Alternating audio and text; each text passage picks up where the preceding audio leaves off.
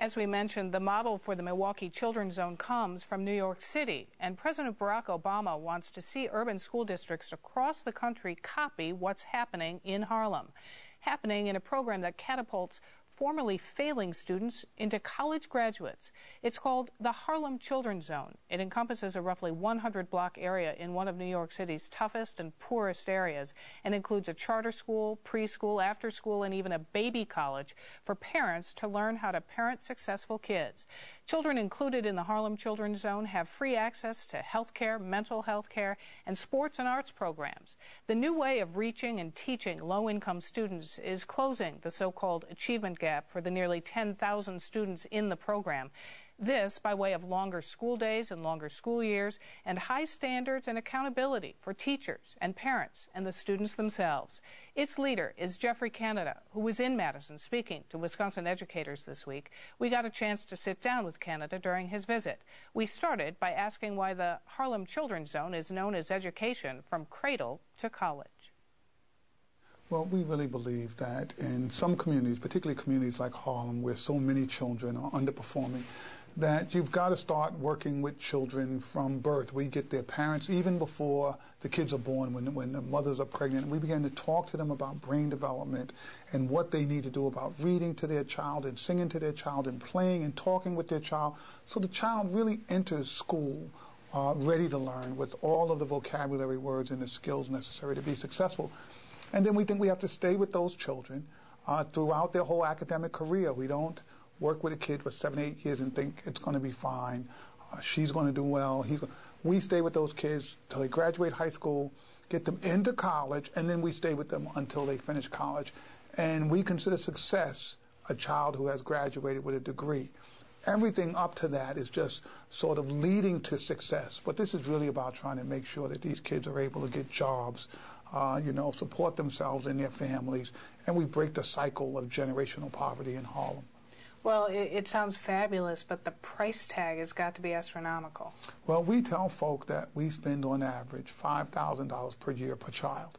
And while people sometimes think, oh my goodness, and that doesn't include school costs, which we have a separate allocation to pay schools, but on these same children in communities like Harlem, we're spending $37,000 a year to lock these kids up. We're spending $200,000 to put kids in juvenile detention facilities for a year.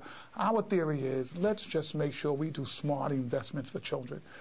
Give them the kinds of head starts that allow them to go out and become productive citizens. Costly? I don't think so in the end. We're spending that money on incarceration, on special education, on emergency room admits, on mental health issues. I mean, we're spending huge amounts of money on these same children. We say let's spend the money in a positive way instead of waiting until the kids mess up and then spend the money then. How do you spend that $5,000 that you're talking about outside of the actual educational costs in the school? Well, we run after school. Our schools are open for 11 months a year.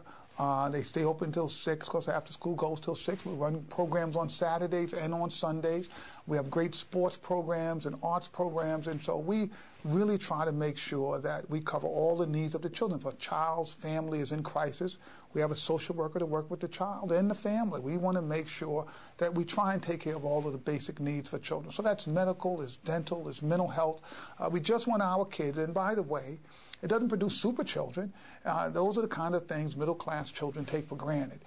Even providing those supports, kids still have to get a great education from great teachers and great leaders. But we think we shouldn't have to have kids growing hungry or being sick or coming from troubled homes where there's violence and expect them to compete with middle-class children.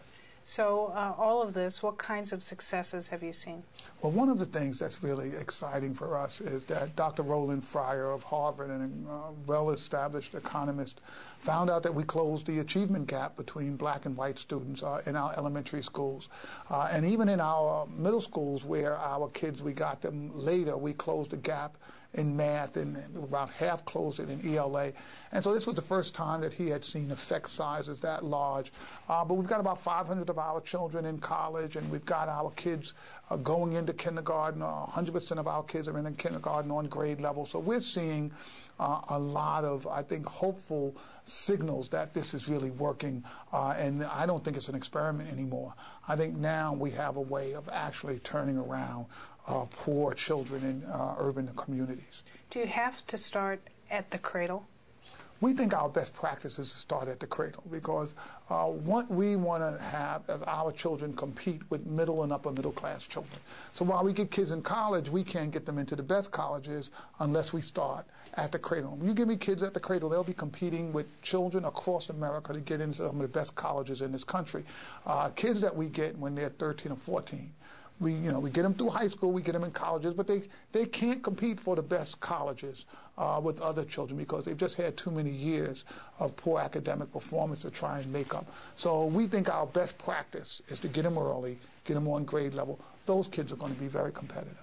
You say that you will do whatever it takes. What's an extreme example of that?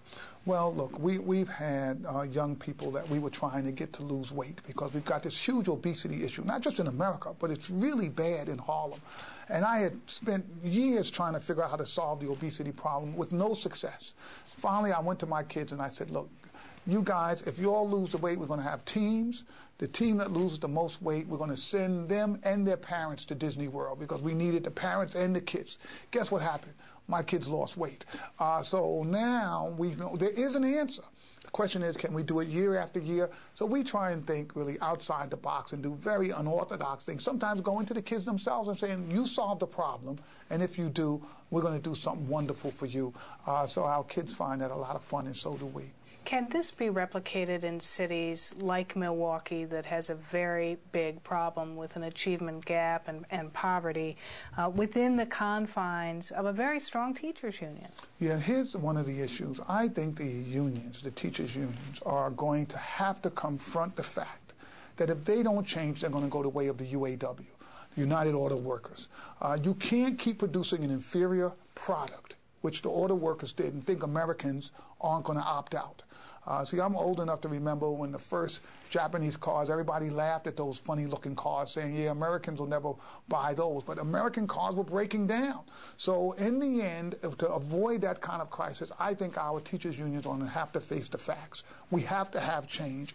And yes, I think you can get change even in Milwaukee, where the unions are very strong, because there is not an alternative plan to get this done.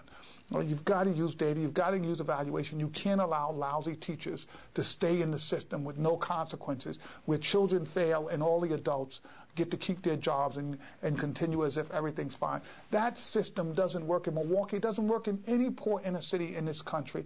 And we've got to change that. And I think a lot of us are very out in front saying, you've got to be part of the solution. You can no longer be part of the problem. What happens if we don't change these things? I think this very country is imperiled.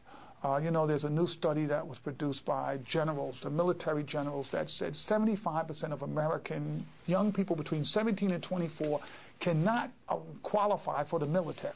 75%, I'm not talking black kids or Latino kids. I couldn't believe the numbers. I had my staff research them.